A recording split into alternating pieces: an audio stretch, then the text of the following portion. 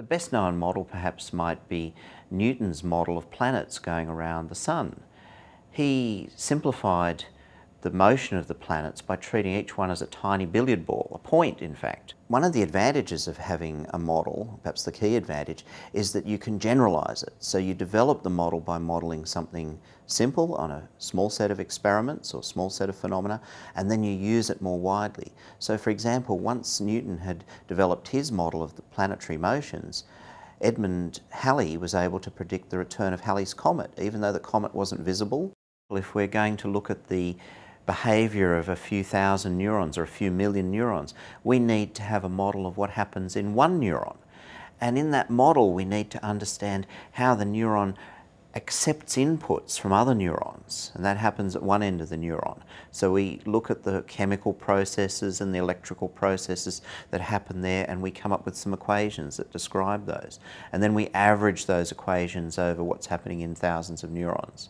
And then we look at the middle part of the neuron where it generates spikes of voltage that are how it communicates with other neurons. And we have an equation for that that's quite well understood at the microscopic level, but we average that over thousands of neurons. And then we ask, where do those spikes go? And each neuron projects out to a whole bunch of other neurons. And that's fairly well understood at the microscopic level. But then we take that and we average it over thousands of neurons and ask, where do they go in the brain as a whole? And we come up with an equation for that.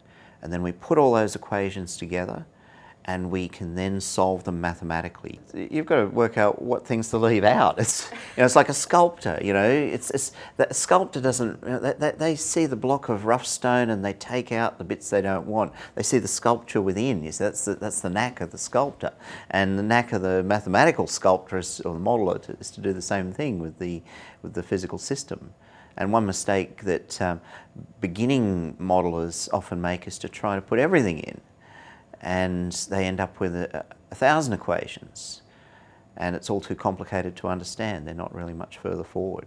When one's trying to come up with a new model of a piece of the brain, it's a real mixture of talking to different people to try to figure out what really is being measured, what the phenomenon really is that you're trying to describe, or else you can end up going off and describing something that doesn't relate to the real world. And so there's a lot of toing and froing, but there are times when you just sit and think.